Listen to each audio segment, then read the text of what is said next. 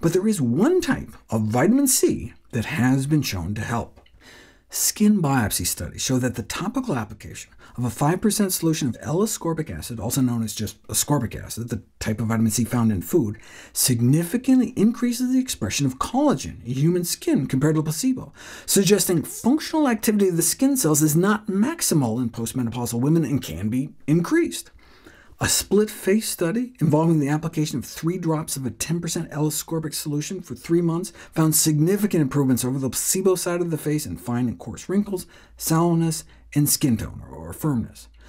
Not knowing which side was which, 16 out of 19, 84% of patients correctly identified the vitamin C side as the one showing improvement.